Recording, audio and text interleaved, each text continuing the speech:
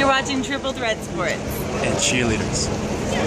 Lots of them. Okay, welcome to another edition of Triple Threat Sports. For today's episode, we are going to discuss the state of the New York Mets. It's June 5th, 2014, June 6th, 2014.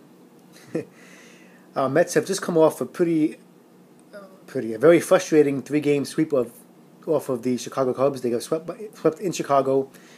The Cubs are definitely the worst team in baseball at the moment.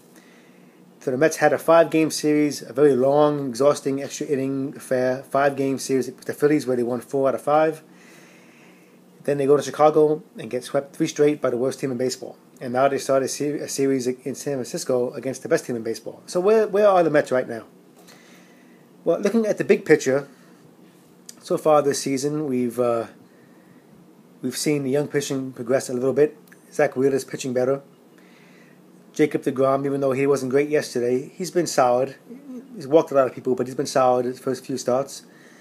Rafael Montero made his appearance. Now he's back in the minors. He was shaky, but he has potential. We all know about the young pitching. We've heard about it. We've heard about the young pitching for years. We know it's here. We know it's on the way.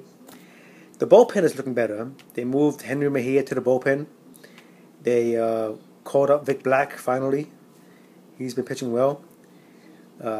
Familia is pitching well. So the Mets have young arms in the bullpen. And they have young arms on the field. John Neese has stepped up well. So the rotation is looking good. The bullpen is looking good. They have some young pieces they can move around possibly.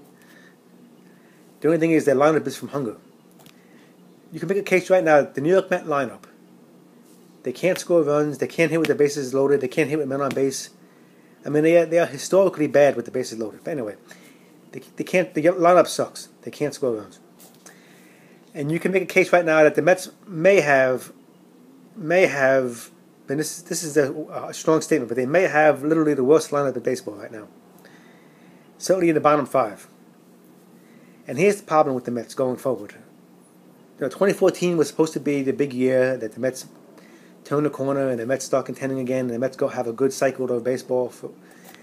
It hasn't happened. Matt Harvey getting injured obviously was a big step back. Noah Syndergaard, he hasn't made his debut yet. It should be soon, but he's been dealing with some injuries too. He got hurt last night in the minor leagues.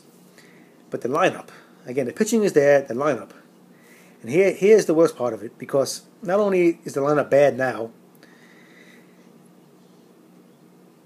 there's really nobody in the minor leagues that's coming up. There's pitching in the minor leagues. There's no hitting in the minor leagues. It's going to come up and make an impact for the Mets going forward now, even next year, maybe even a year after that. They're years away from their minor league system, their farm system producing hitters. And let's face it, the Wilpons still don't seem to have any money. They have very little money to spend, so we can't go out and buy a bat. So, on one hand, you want to be excited with the Mets, young pitching, bullpen, but on the other hand, you can despair very easily because the lineup is terrible. And again, there's no help coming from the farm system for the lineup, and there's no money to spend on big time free agents. So, where does that leave us?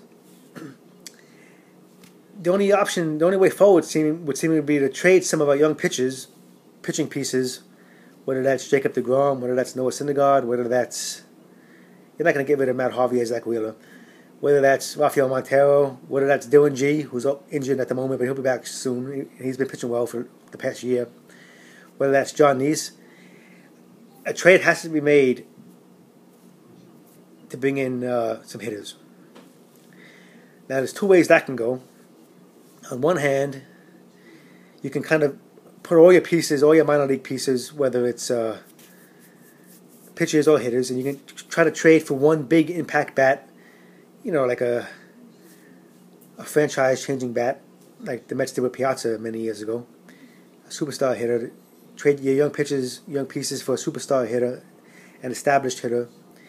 The only thing is that if you look over baseball right now, I don't see that guy. Who is that guy they're going to trade for?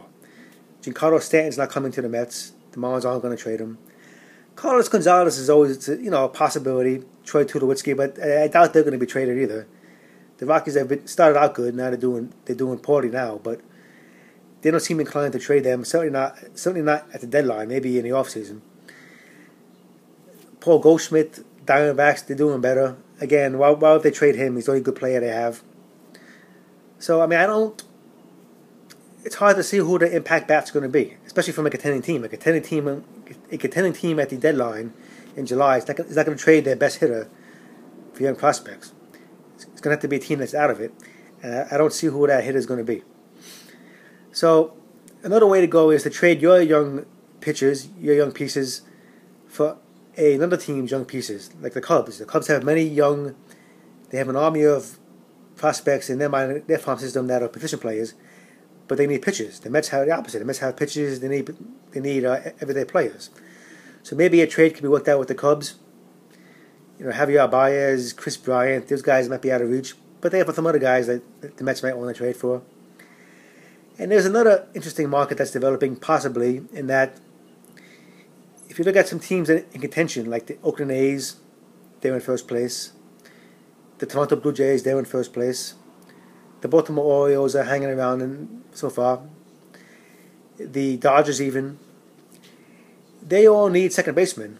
And the Mets have a second baseman. Again, he's one of their better players, Daniel Murphy. He's probably their second best hitter on the team after David Wright. He's been bad in the field this year, and he's been bad on the bases, but he's still a very solid player. And he could be appealing for a contending team. Now, do you go in that direction? As my daughter cries up there.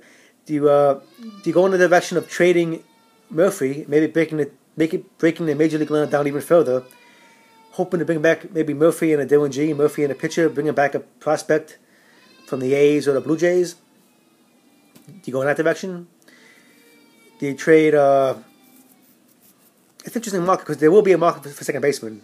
The A's need it. The A's, Blue Jays, Orioles, Dodgers, even the Giants possibly. I mean, they can all use a second baseman. That could be a market for the Mets to consider. So that's one way to go. In fact, I'd probably lean in that direction myself. Then there's, I don't know, you could trade maybe your big prospects like Syndergaard maybe, even though he's been injured this year a little bit. But nothing serious so far. Maybe try to get a top prospect from the Cubs.